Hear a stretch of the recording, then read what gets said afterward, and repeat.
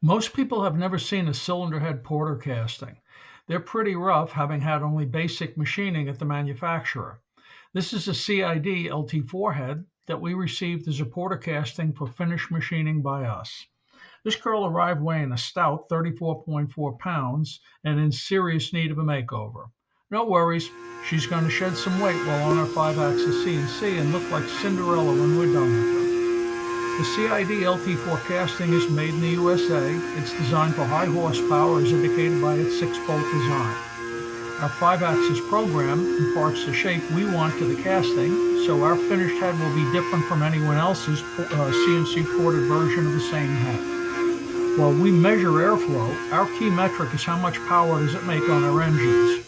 Equally important is to not remove so much material chasing airflow that the head's longevity is compromised.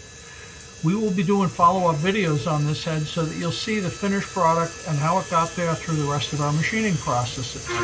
In the meanwhile, how much do you think Cinderella tipped the scales at when she got off our 5-axis? Put your guesses in the comment section below.